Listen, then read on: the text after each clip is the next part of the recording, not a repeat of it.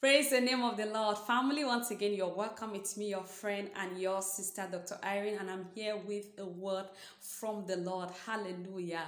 Yes, family, each day the Lord gives a word to his people, a word to encourage them, a word to strengthen them, a word to show them how much he loves them, because truly he is called Abba Father, the Lord our Father, and he loves us so much. And today the Lord says, I should tell you that they are confused. Your enemies are confused. Oh my God, I feel this message right inside my bones, and it belongs to somebody, and it's very specific and it's very timely. The Bible says in the book of Proverbs, chapter 28, from verse number 1, it says, "The wicked runneth where no man pursues them." That is what is happening to them, because your prayers, certain times when we pray, because we have the Spirit of God, you have the Spirit of God in you. Now, when you're talking, you feel like, oh, nobody's getting you, no one is seeing you, no one is doing this, but they have been seeing you. Someone has been seeing you. Each time you pray and you put up the armor of God and you step into that place, you make them, you intimidate them with your presence. Your presence actually intimidates them. It's not like you say something to them that makes them to be frightened, makes them to be threatened. No, but your presence, there is a certain presence that you carry.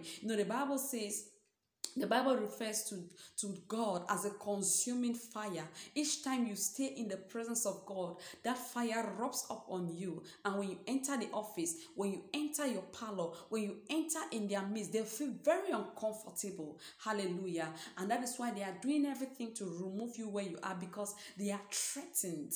They are being chased around. They are running from one side to the other, looking for a hiding place. But the Bible continues to say, it says, "But the righteous are as bold as a lion." I come with this word for you. This is your prophetic word. This is your prophetic confirmation. You are as bold as a lion, and keep being bold as a lion.